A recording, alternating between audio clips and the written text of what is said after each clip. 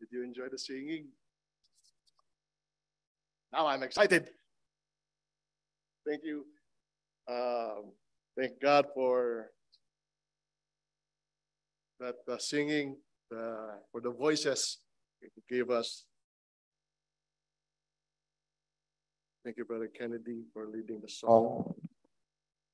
It's good to see new faces this morning. And I think Sister Chanice and Brother Joel, you're the big Joe. Good morning. And I saw Brother Carlos Luna. Good morning, sir. And I saw Sister Marlene Richardson and Sister Wanda and Melvin and Tricia. Good morning, everybody. And good morning, church. Are you excited? Yes, we are excited. Okay. Last week, we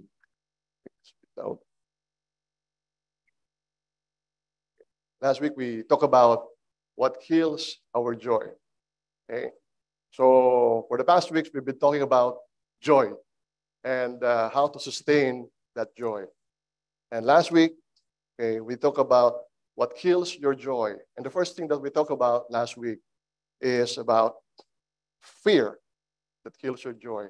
And particularly, we talk about fear of death. And we talk about the solution. Okay. Now, we will talk about another thing that kills your joy. In order for us to sustain your joy, you must know what kills your joy. And this morning, we are going to talk about one of my favorite. Okay. We're talking about one of the most deadly poison known to man that kills our joy. And it is pride. Okay. One of my favorite because, back home, we have this joke about pride. You like pride? Yeah, I like my fried chicken. So that's why this is one of my favorite things to discuss about pride. Now, the Bible has so many things to talk about pride. It has so many things to say about pride. Now, let me tell you, number one, what pride is. Well, according to the Bible, according to Greek, okay, it is huperipania, okay, the characteristic of one who, with a swollen estimate of his own powers or merits, looks down on others, even treats them with insolence and contempt. Now, on the other hand, pride or proud is hyperepanios. Hyper means over, beyond, excessive. And panios or painio, shine forth. So therefore, it means overshine, trying to be more what God directs, even trying to be more God. And that's what pride is all about. Okay. And that's where we get our word hyper. Hyperactive, overactive. Okay. Now, they say that pride is the oldest and most common of sin, according to J.C. Ryle. Now, I am guessing that J.C. Ryle knew that pride indeed is the oldest of sin. And J.C. Ryle, he was an English evangelical bishop. And he read the Bible. He read the Bible. And he knew probably that pride is indeed the oldest sin of all. Now, do you know that pride is indeed the oldest of sin? You know that? Mm-hmm. And it is even actually older than Adam and Eve. Can you imagine? It is even older than Adam and Eve. Now, do you know why Satan was cast out of heaven? It is because of pride. It is because of pride. In Ezekiel chapter 28, verse 17, this is in reference to Satan. Your heart became proud on account of your beauty, and you corrupted your wisdom because of your splendor. So I threw you to the earth. I made a spectacle of you before kings. You see, the problem with Satan or Lucifer is his pride. this arrogant heart. Okay. Now, what pride does, it kills our relationship. And number one, it kills your relationship with God. Okay? That's number one. In Genesis chapter 3, verses 4 and 5, we have here the account of the serpent and Eve. The serpent said, "You will not certainly die." The serpent said to the woman, "For God knows that when you eat from it, your eyes will be opened, and you will be like God, knowing good and evil." Now, Satan is the father of all lies. Now, he planted that lie to Eve, okay? And letting Eve know that he will become more greater than God, so that Eve will fall from grace just like him. Okay? And we know what happened to the seed of lie that was planted to Eve. It gave birth to sin. It gave birth to the sin of pride. Now, they wanted to be like God and even greater than God. And that is what pride is. And they wanted to do away with God and be their own God. Now imagine, my dear brothers and sisters, Adam and Eve, they have a wonderful relationship with God. They have joy in the Garden of Eden. They have that privilege of talking, communing with God directly. Okay? And God gave them everything that they need. It was a kind of, actually, it's a one-of-a-kind relationship. Now, because of pride, that relationship from God, it was cut off because of pride. Now, just like Satan was cast out of heaven, Adam and Eve, they too were cast out from the Garden of Eden.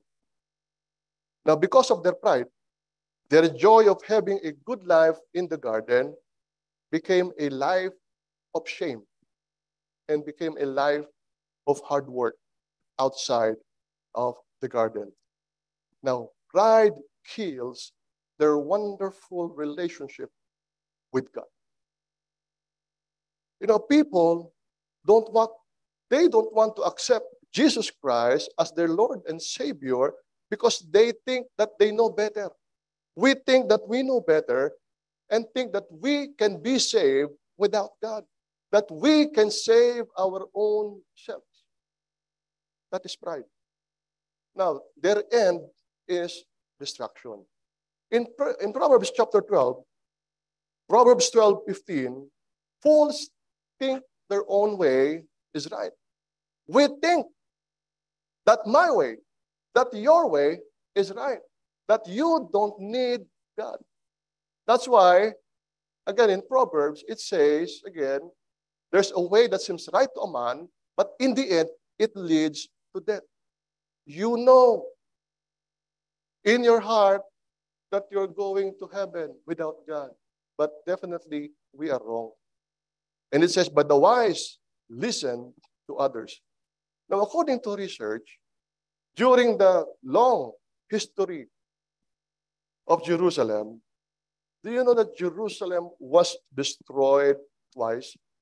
It was besieged many times, 20 times or more, and it was attacked more than 50 times. And it is recorded in history. And one of the causes of its downfall, its captivity, it's because of pride. Now, the following verse we're going to read gives reference to Jerusalem. In Isaiah chapter 3, verse 6, the Lord says, because the daughters of Zion are haughty, they are proud, walking with heads held high and seductive eyes. In Ezekiel chapter 16, verse 50, she was proud in reference to Jerusalem. She was proud and committed detestable sins, so I wipe her out as you have seen. You see, that pride destroys our relationship with God. All throughout the Bible, it is scattered there, stories upon people and nations upon nations that was humbled and destroyed by God because of their pride. And the Bible is clear. Proverbs chapter 16, verse 18, that pride goes before destruction. A haughty spirit before a fall. Now, not only pride kills our relationship with God, pride kills our relationship with our fellow. Now, with the word fellow, I mean it includes everybody. It includes your relationship with your husband, with your wife, with your family, with your friends, with your kids. Pride kills your relationship. You know, it was pride which caused Cain to kill Abel, his brother. Now, before Cain killed his brother Abel, it all started with pride and ended with pride in killing his brother Abel. Now, you can read Genesis chapter 4 about the accounts of Cain and Abel. Now, Cain and Abel, they both sacrificed to God.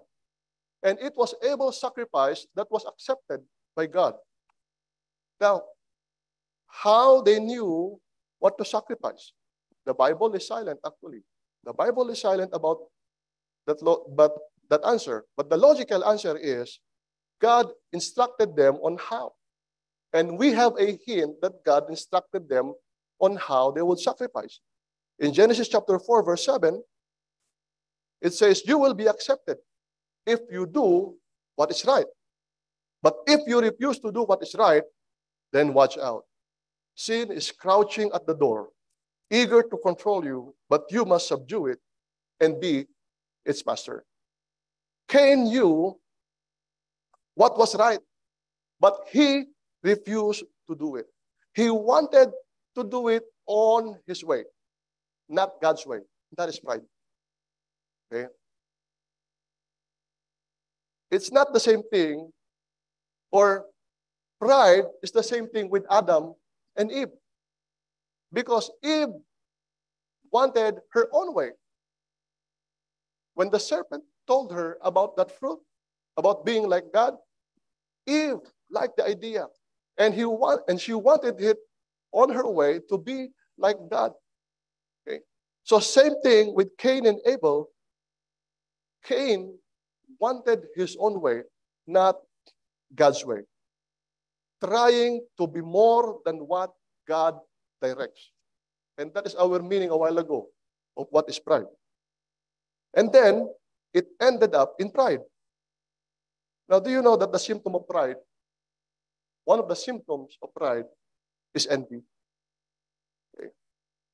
Envy, because you wanted to be better than the other person. You always wanted to be one step higher than the next person. Okay.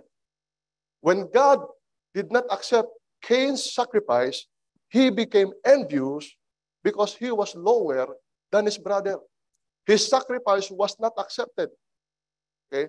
So, inside Cain's heart, it raged, it boils rage, hatred.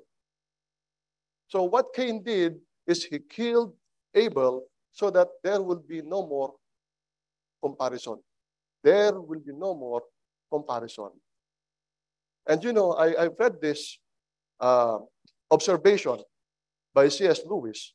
He said, pride gets no pleasure out of having something, only out of having more of it than the next man.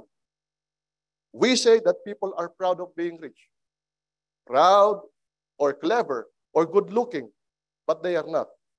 They are proud of being richer, being cleverer, or better looking than Brother Kennedy. Now, if everyone else become equally rich, equally clever, equally good-looking as I am, there would be nothing to be proud about. Right? It is the comparison that makes you proud. The pleasure of being above the rest. Once the element of competition has gone, pride has gone. Now, the observation of C.S. Lewis is right.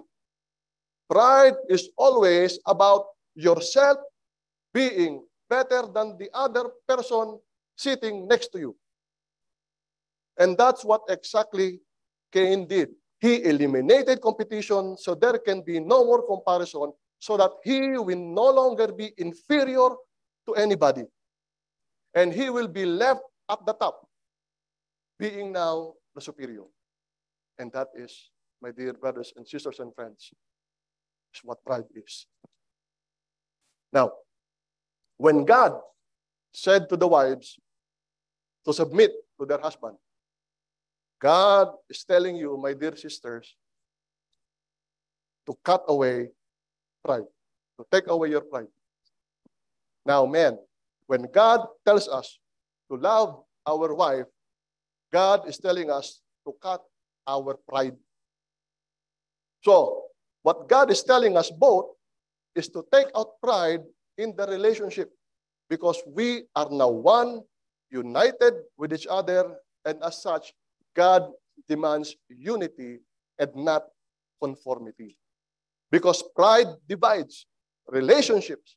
And when pride divides, it kills your joy. Pride divides even the church. Amen. True? Pride divides even all of us. Okay? Because when pride divides, it kills our joy. Now, let me tell you this. Through observation. You know, God did not take the female. He did not take Eve from man's head so as to rule man. God did not take Eve on man's foot so that man can trample, disrespect the woman.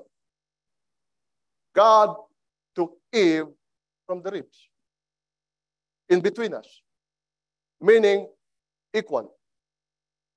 It means that man, we should love our wife and treat them as equal.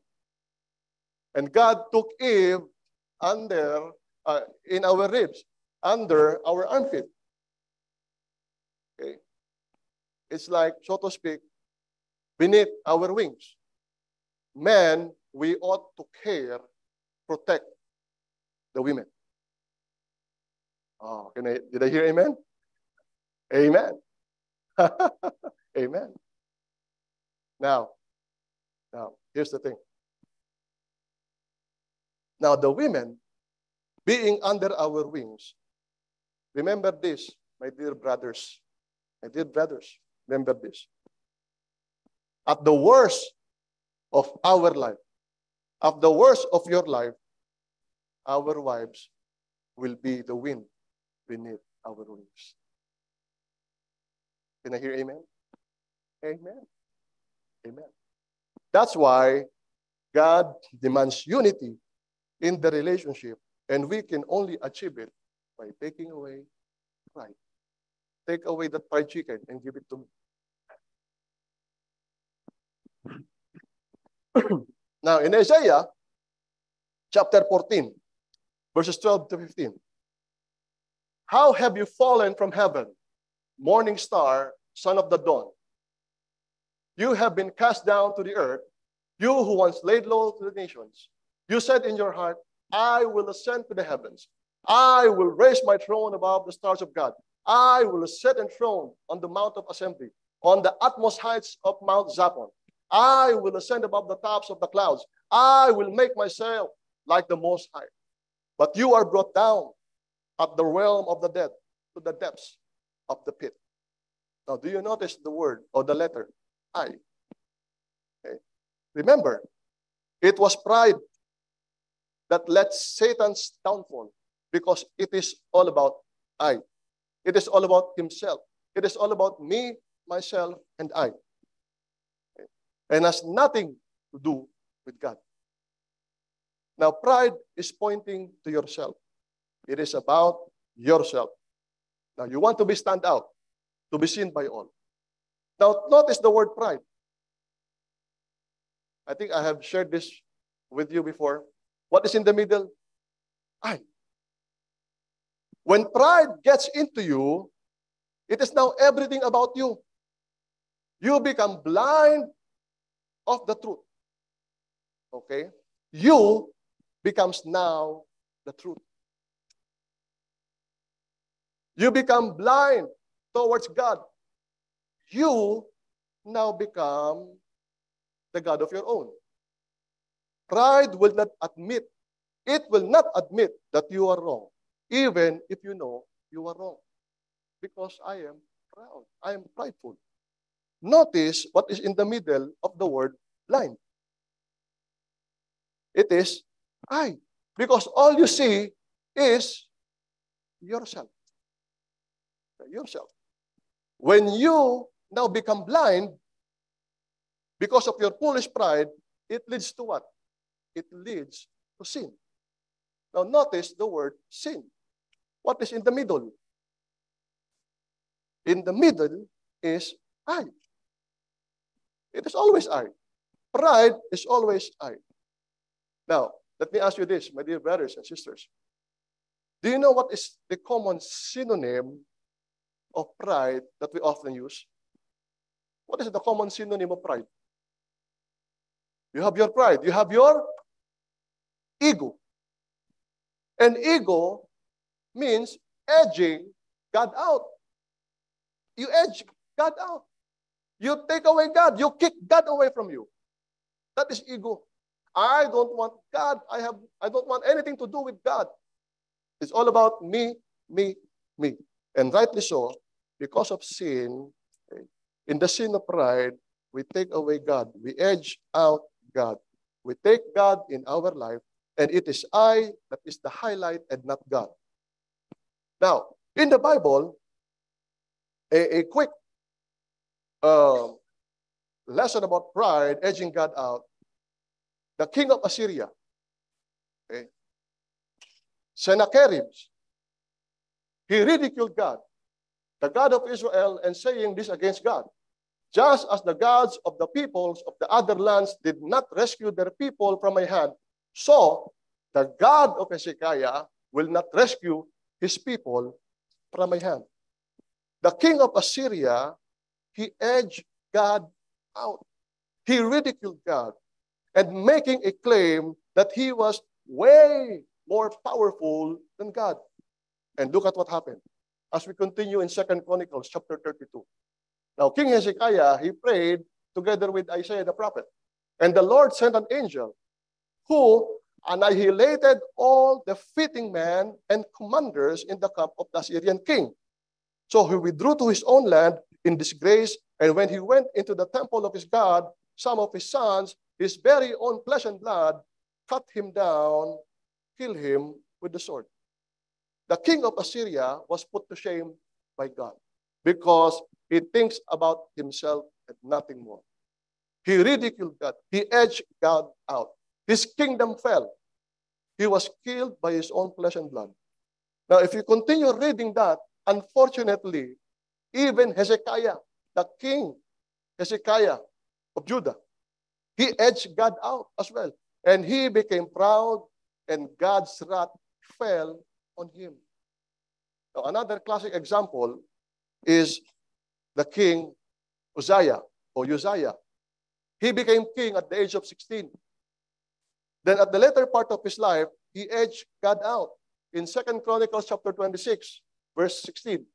But after Uzziah became powerful, his pride led to his downfall. You see, if we take away God in your life,